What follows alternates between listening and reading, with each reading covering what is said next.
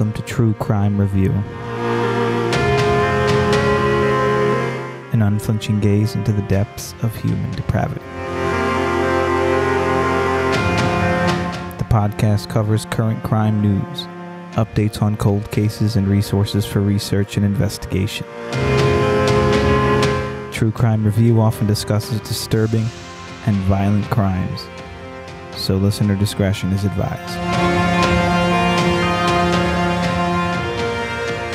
She was remarkable. I talked to her today because when I heard the 911 call and read the sequence of events, I thought, here's somebody who's not just courage and not just cool under pressure, but also had enough heart that somehow she could convince somebody that was really troubled that she cared about them. And I told her, I said that not only did she make Michelle and me proud, but she probably saved a lot of lives, including the life of the potential perpetrator.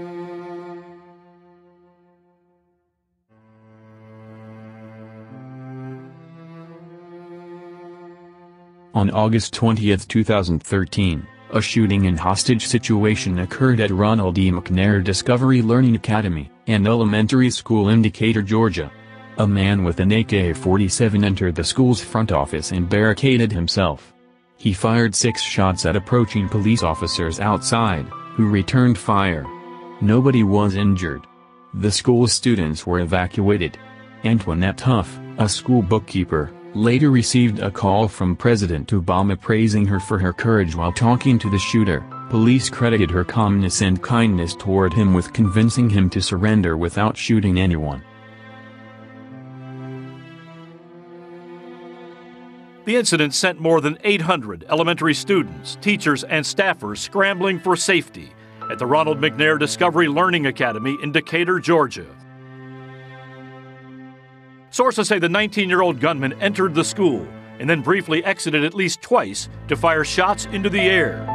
Police say during his time in the building, the gunman ordered a school secretary to call Atlanta television station WSB. Station employee Lacey Lecroy answered that call. The front desk had called ahead to say, I'm transferring someone, and she says she's in a school office with a gunman. I asked her why he wanted, and he said he wanted us to start filming as police die. It's a feeling you can't describe. Unless you have kids, you can't describe it. It don't make sense. It just doesn't make sense.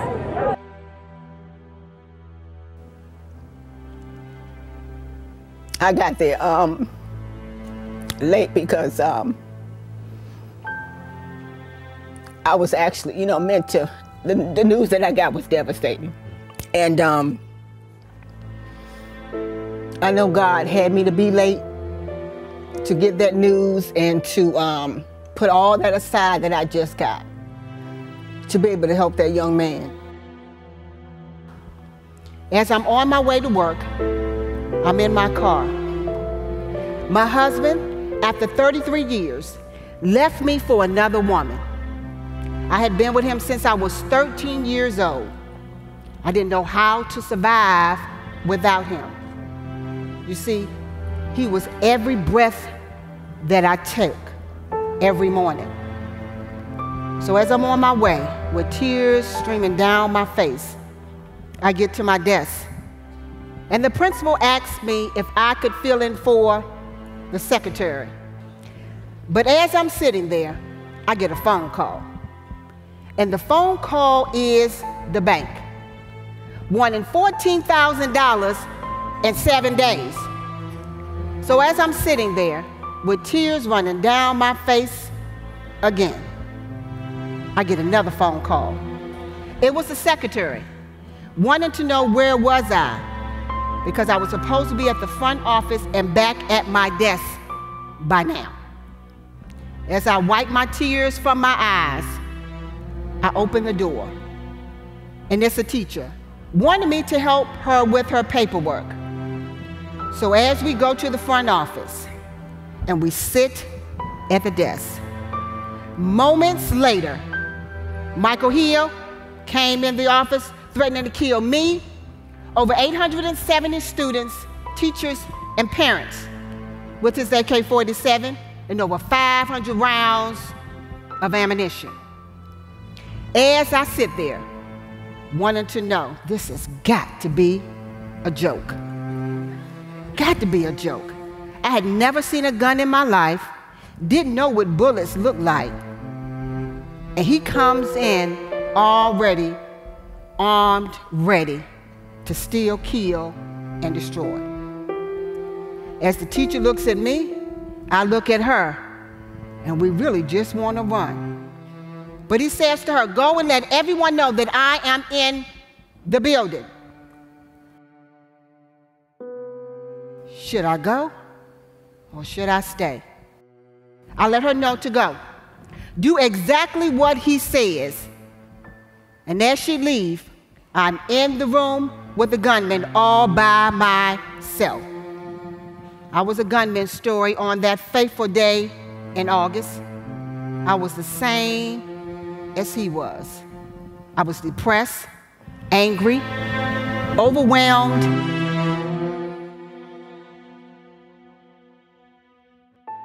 It was scary because I knew that at that moment, he was ready to take my life along with his.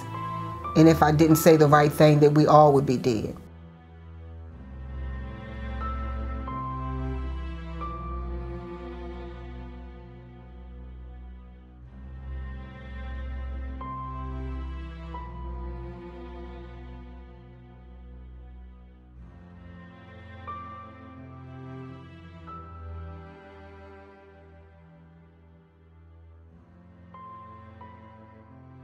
Hey, Cab Police, what's the address of your emergency? Yes, ma'am. I'm on 2nd Avenue in the school, and the gentleman said, tell them to hold down. The police officer coming, and he said he's going to start shooting, so tell them to back off. Okay, one moment. Do not let anybody in the building, including the police. Do not let anybody in the building, including the police. Okay, stay on the line with me, ma'am. Where are you? I'm in the front office. Ooh, he just went outside and started shooting. Okay. Ooh, can I run? Where do you, can you get somewhere safe? Yeah, I got to go. No, he going to see me running and call me back. Oh, hold on. Put the phone down. Bye. Okay, she said that she's getting the police now to tell them to back off for you, okay?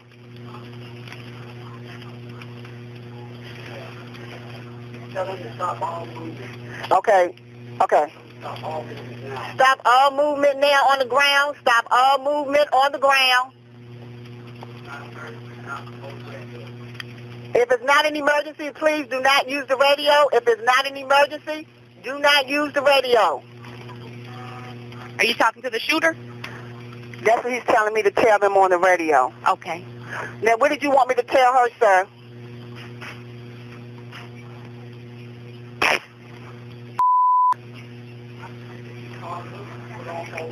Okay, he told me put you on hold, call the news, ma'am. Okay. What you want me to tell? You want me? I'm trying to find the number for Channel 2. Okay, you want me to tell them to come? Hello? Yes, Hello? ma'am. Yes, ma'am. Police? Yes, ma'am. He said tell them to back up right now. Okay. Okay, hold on. Okay.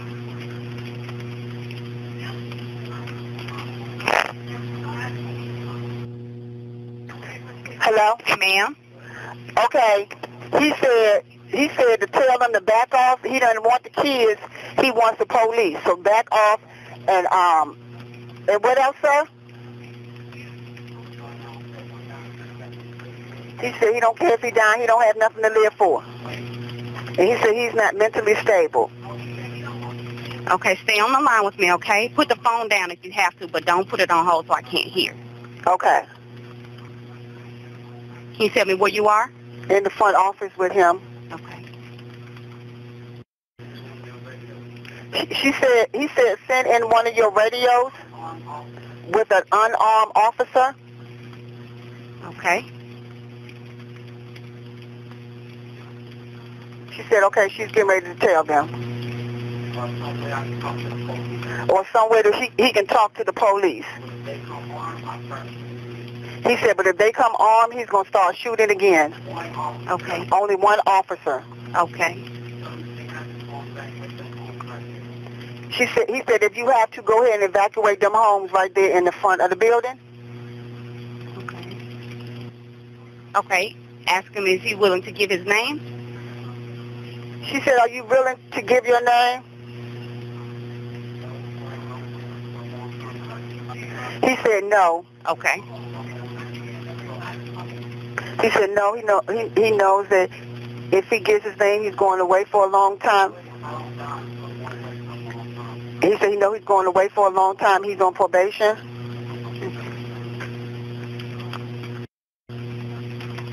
Tell them to stand down now. Okay. Tell them to stand down now, he said. Okay. Tell him I'm giving the instructions. She said she's giving the instructions. He said that he should just shoot himself.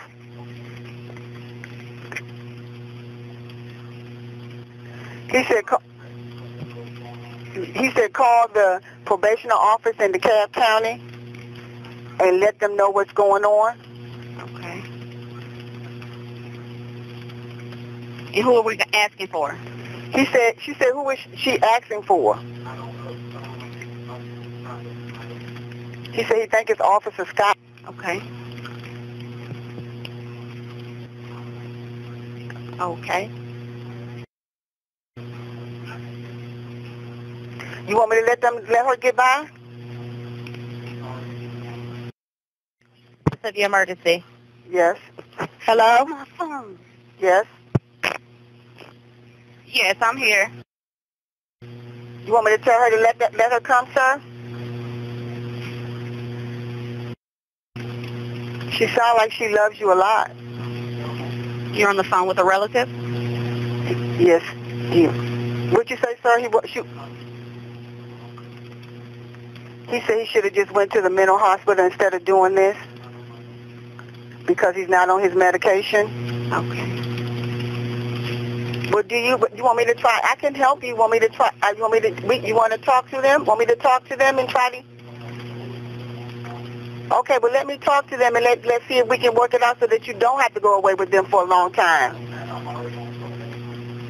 No, it does matter.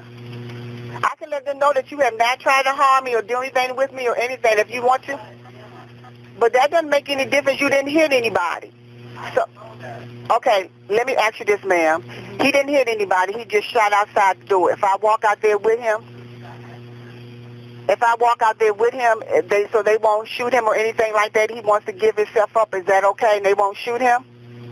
Yes, and he said he just want to go to the hospital? Okay. She said hold on one moment. Okay, she said hold on, and she's going to talk to the police officer, and I'll go out there with you.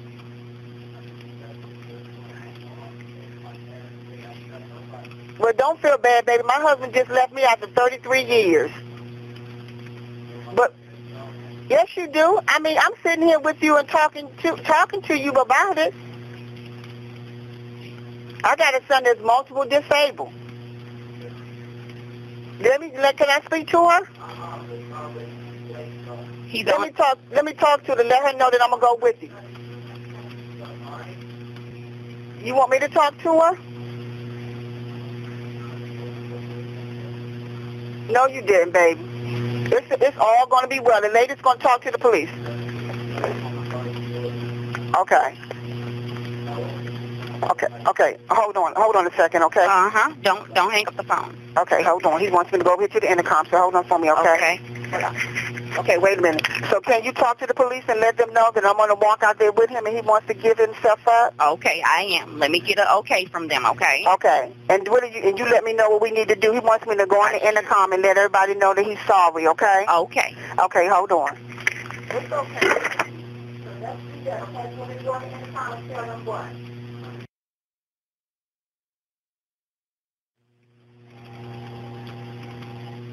Everybody, this is still a continuous lockdown. The government wants to let everybody know that he is sorry. He does not want to harm anybody. And everybody stay in place until the lockdown is over with. Okay. You want me to leave it? You want to leave it right here? Okay, ma'am. Yes, ma'am. Okay, he's going to come on out, but he wants to know, what do you want him to do with the gun? Okay.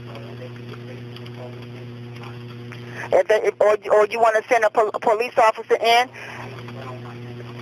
And he said he'll be on the ground with his hands behind his back, and I'll take the gun from him and put it over here on the other side by me. Okay, one moment. Okay. Put all that over here so that way they won't see it, okay? Come over here and put it over here on this. Okay. Put it all up there, okay. He's put the weapons down? Yeah. So hold on before you come. He's putting everything down. Okay. So he's going to get on the floor, so tell him to hold on a minute. So let him get everything together. He's getting it all together. Okay. Tell me when you're ready, and then I tell him to come on in. Okay, he wants to drink his bottle of water, so let him drink his... Let him get it together. He's...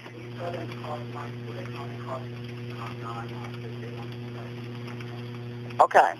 Okay. Did you want me to call somebody and talk to somebody for you? Okay. We're not going to hate you, baby. It's a good thing that you giving up, so we're not going to hate you. Okay. Ma'am, you're doing a great job.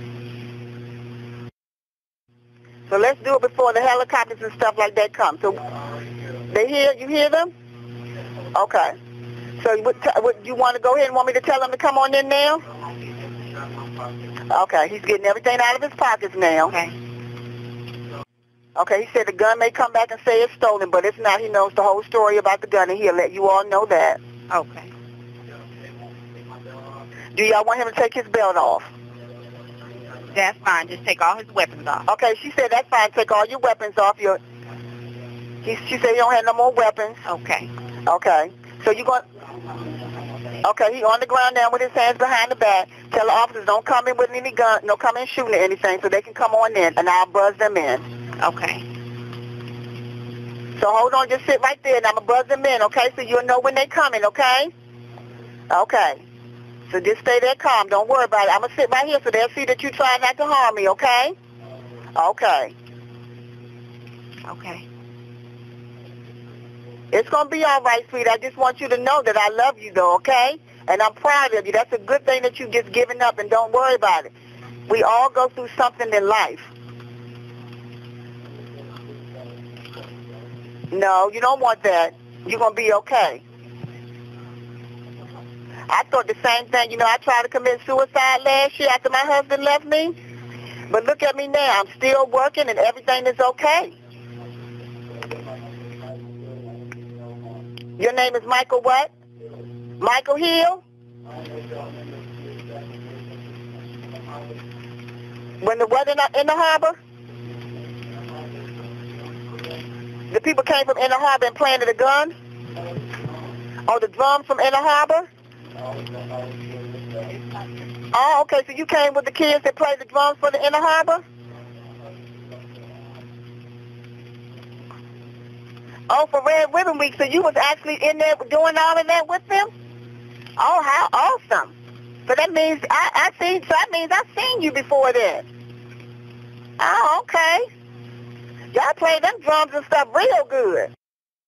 Okay, he said that they can come on in there, or he needs to go to the hospital. Okay.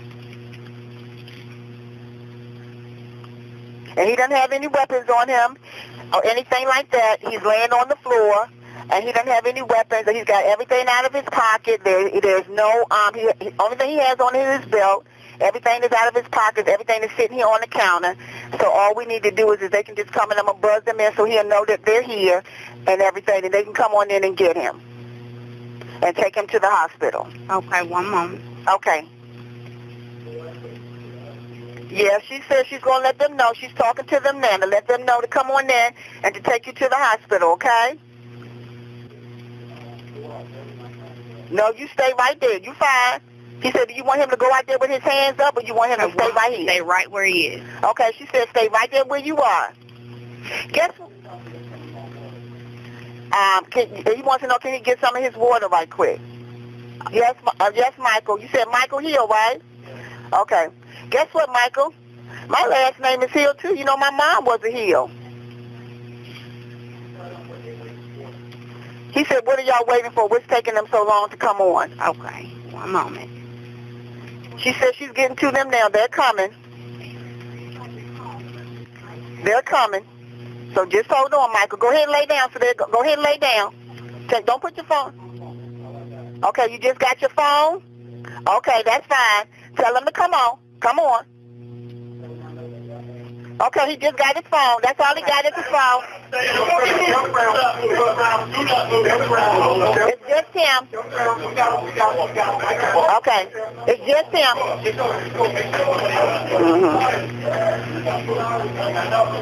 Hello? Yes.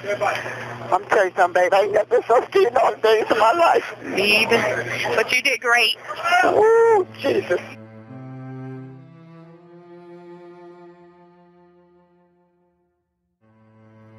This morning, the man accused of shooting up the school has a face and a name. ABC News has learned he's Michael Brandon Hill, a 20-year-old with a history of mental health issues. Police say the young man followed someone through the doors of Atlanta's Ronald E. McNair Academy, where over 800 children were attending pre-K through 5th grade.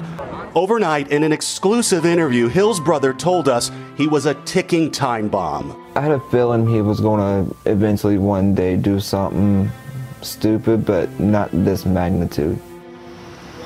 He told us his brother's pharmacy, his brother's medicine cabinet looked like a pharmacy in that he got into trouble young, first stealing from schools and then breaking into churches.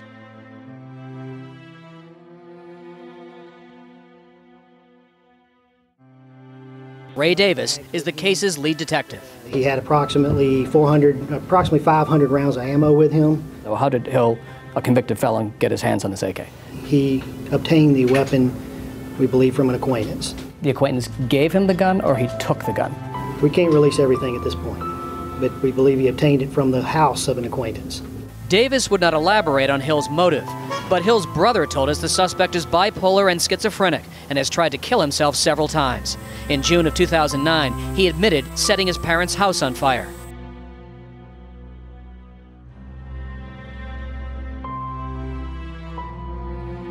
Michael Hill tried to commit suicide as early as 11 years old, according to his lawyer. He didn't want to go to trial, but instead took a plea deal from the state. I will sentence you to 40 years to serve 20, with credit for time served.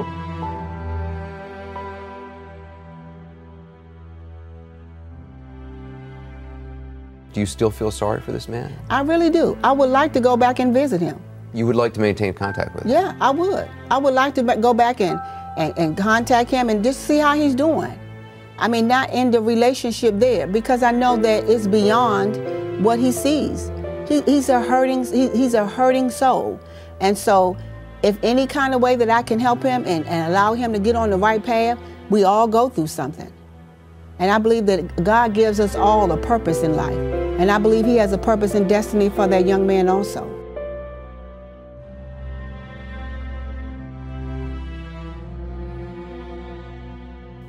All right, thank you very much for listening to this episode of True Crime Review. You can find us on Facebook and Instagram at True Crime Review, on Reddit at r/True Crime Review, and on Twitter at True Crime REV.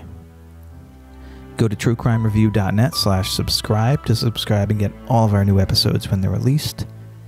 Please, if you're an iTunes user, also leave a review if you like the podcast, because reviews will help us move up the charts, and by moving up the charts, we will get more listeners. The theme music is Our Planet is Lost by Entropy Audio. You can find more at entropyaudio.bandcamp.com. This is your host, Joe, signing off of this episode of True Crime Review. Until next time, remember, families deserve truth, and victims deserve voices.